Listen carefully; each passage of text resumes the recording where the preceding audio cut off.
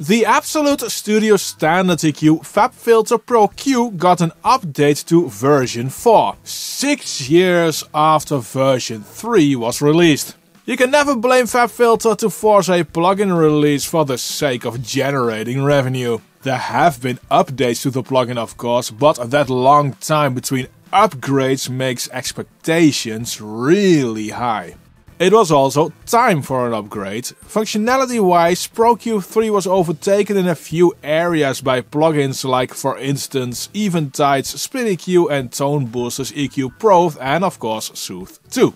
This video is more of a first reaction overview and I want to hear from you to which plugins I should compare pro-q4. When you install Fabfilter pro-q4, you see that this plugin now also supports clap. So if you use a DAW with that format, you're in luck. At first sight, pro-q4 looks a lot like pro-q3. But when you put them side by side, you'll see that there's actually quite a difference. Pro-q4 looks a lot sleeker, but a lot is basically the same, which is fine. Pro-q3 and even pro-q2 have one of the best EQ interfaces around. The EQ info node got a visual update. It uses the same visual style as introduced in Pro-R2. Now a lot of the plugin has stayed the same because there's no need to change what has been working great by an industry-leading plugin. But there are new functions which are in my opinion great, but there's also one big glaring omission. Now the biggest addition comes in two. The first is something which feels like a very logical expansion of the dynamic EQ abilities of pro-q. And that is that by clicking this icon you get basically a sort of soothe2 on a band. So you get resonance suppression, but you also get resonance enhancing. First, the suppression. In comparison to a very wide band with the same dynamic reduction, the difference sounds like this.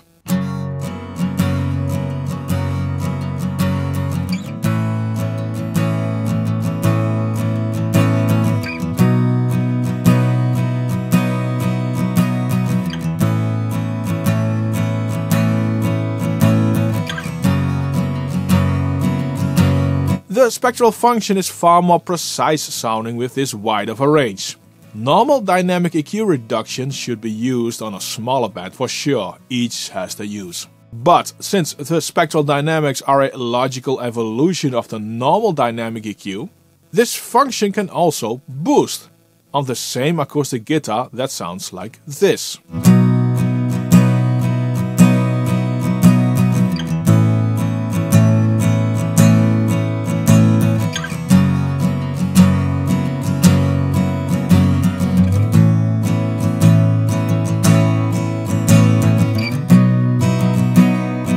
It sounds far more natural with a broad boost like this. But again, normal dynamic EQ probably works better on smaller ranges and used more subtly. The simple fact that spectral dynamics can work in upwards mode as well make that pro-q4 takes a lead in this area in comparison to the competition. Function-wise you get density, attack and release, like with other resonance suppression plugins. And since this is an EQ plugin, this all works on left or right and mid or side as well. One thing to note is that this spectral dynamics always works in linear mode. Before we get into the second part of the good new additions, please make sure to subscribe to this channel if you haven't already and hit that like button. This video is sponsored by DistroKid. Cover songs is probably one of the many types of songs you would love to do, but uploading to a streaming platforms is always a hassle due to copyrights and required fee because you cover an original song. DistroKid makes this very easy for you by offering the option to do this all for you for $12 per song per year when you have a DistroKid subscription. Use my link in the description to get 7% off of your first year on a DistroKid. One thing I always wish that was added to pro-q is saturation.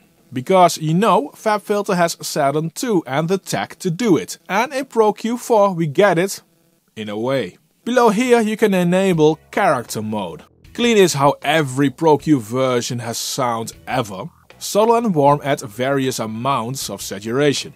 To me it sounds like EQ into a global saturation. And that is slightly disappointing because it does not set saturation per band. But it certainly will add beef when you switch between clean and one of the two saturation modes, like you can hear here with this ugly lower end boost.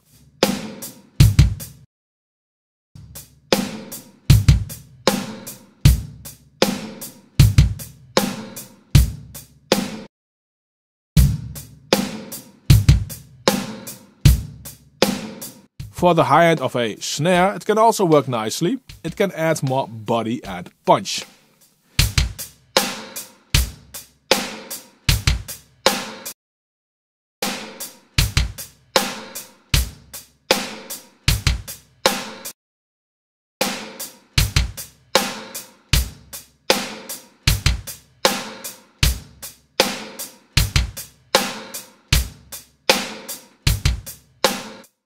Another new function is sketch, and I think this is a good idea but not awesome in execution.